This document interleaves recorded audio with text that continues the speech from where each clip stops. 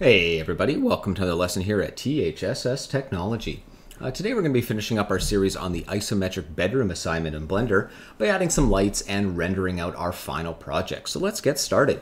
So here's the bedroom I designed. It's looking pretty good, pretty happy with it. It's a pretty accurate representation of what a good bedroom should look like.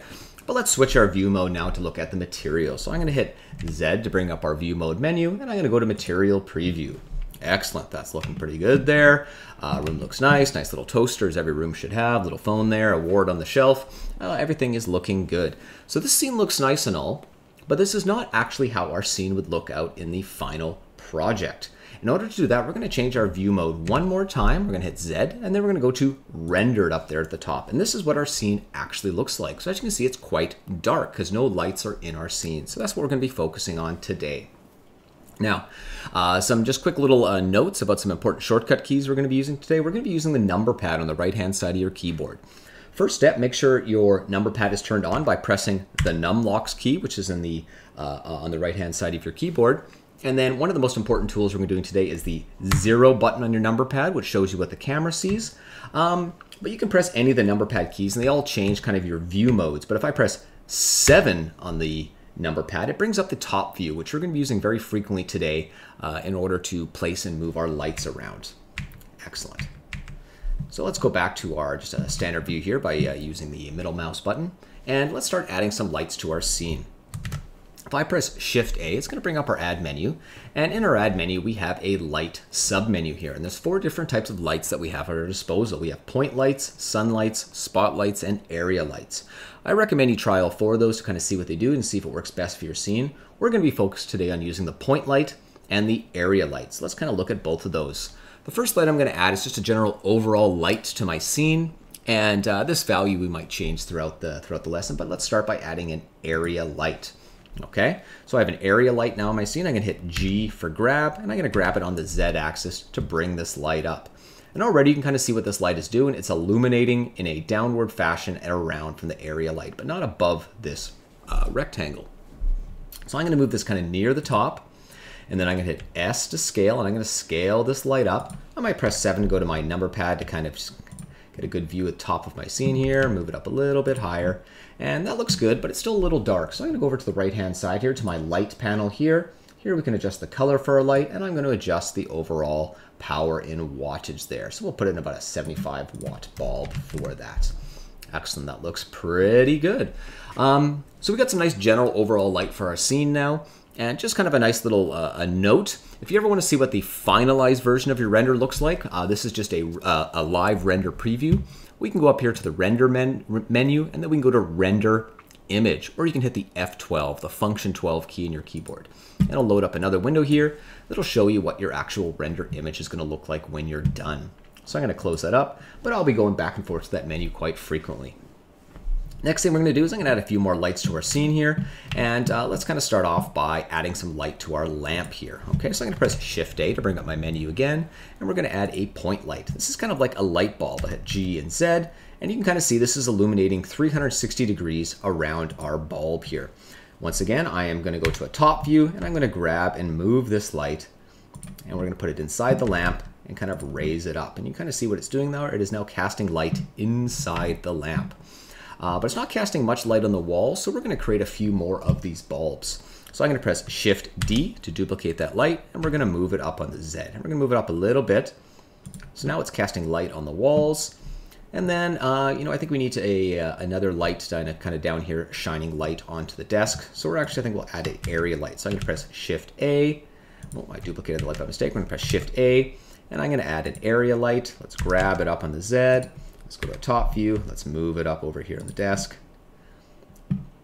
And then let's grab and move it downwards, kind of like that there. All right, that's looking pretty good. I'm going to hit F12 to kind of see the illusion that we're creating there. And that's all right. It kind of looks like we have a light in there. It's casting some light above the lamp and below the lamp, as one would expect.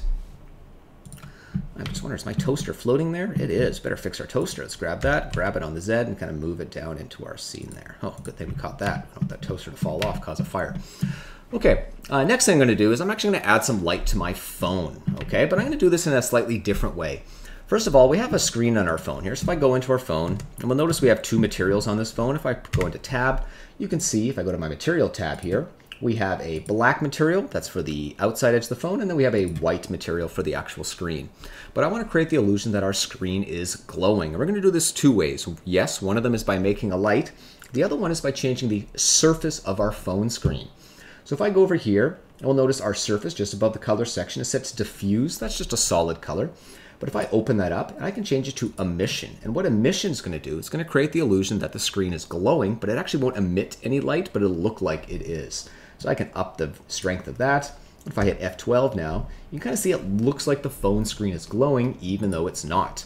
So now that we've switched it to emission, let's go back out to object mode. I'm going to add another light. So I'm going to hit Shift A. We're going to add an area light, grab it on the Z, go to a top-down view, put it over top of our phone. And then now let's shape this area light. So I'm going to scale it down, scale it on the X, rotate it. And I'm basically trying to make the area light the size of the phone. We can move it down a little bit more. There we go. Our phone's kind of floating as well, so let's put that more on the table. Grab our area lights down a little bit. Let's lower its wattage a bit. And now if I hit F12, you can kind of see it looks like our phone is there, it's glowing, and it's casting a bit of light on the table. Move this up a little bit more. And let's go back to our top view here. Just kind of move it a little bit this way. And let's just make it a little bit weaker. All right, that's looking pretty good. I'm happy with that. All right, what's next? The light from the toaster, of course. So let's add a light into our toaster, as one does, because everyone loves the smell of fresh toast in the morning when they wake up. So I'm going to hit Shift A. I'm going to add an area light. Let's grab and move that up. Let's go to top view again. Put it over top of our toaster.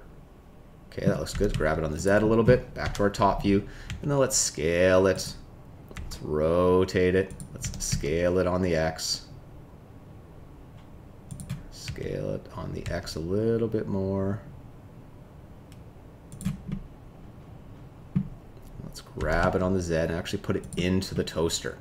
Now the problem is this light is actually pointing downwards, and I want the light to point up. So over here on the right, we have a transform panel. If you don't see the transform panel, you can hit N, and it'll bring up the transform panel.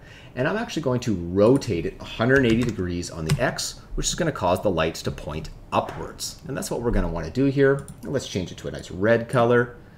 And let's up the strength a little bit. Let's hit F12 and see what that looks like. All right, that toast is looking good. Excellent. So the last thing I'm going to do now is I'm going to add some LED lights to the top of my room here. Okay, LED lights are very important in a bedroom. They make the room go faster. So we have these LED light strips that I've installed here along the top, and I'm going to add a bunch of lights to that. Now I could add one giant area light if I wanted to, but I'm going to add some individual bulbs so you can maybe change around the colors or just kind of to teach you some new skills here. So I'm going to do that through point lights. So I'm going to hit Shift A. We're going to create a point light, grab on the Z, move it up. I'll kind of do a side view here, grab it on the Z, grab it on the Y. And that's looking pretty good. You can see a top view there. Excellent. And actually, let's make that a blue color. Okay. Let's ramp up the strength a little bit. Let's hit F12 to see what it looks like. And that's a good glowing effect we have. So now I'm going to go back to my top view by pressing 7. I have my light selected. I'm going to hit Shift D to duplicate, and I'm going to move it on the X axis and move it to the left slightly. Shift D, move it on the X again. Shift D, move it on the X. And then I'm going to select all 4 of these lights I've made. Hit Shift D to create a copy of 4. Shift D again, just to save you a little bit of time. And then just select these last 2. Shift D, move it on the X. And then I could grab 2, 3, 4, 5, 6. I can count. Shift D. Oops. Shift D, move it on the X. And then maybe last 2. Shift D, move it on the X. Okay, so now when we hit F12, we can see we have a nice LED light going along the top there. Awesome. Liking the look of that. And you could add some more lights to the top. We're not going to go about that today, but you're kind of getting the idea today how to add lights. A lot of lights to kind of build our scene. You know, I think I'd actually go in and probably take this area light here, just ramp up the strength maybe a bit more. Hit F12 again to bring up our window. That looks a little bit better. Excellent, so our scene's done. Now the final step is actually to render this out as an image. And we use this window for that. Once again, how to get there? You can go to Render, Render Image, or hit the Function 12 key.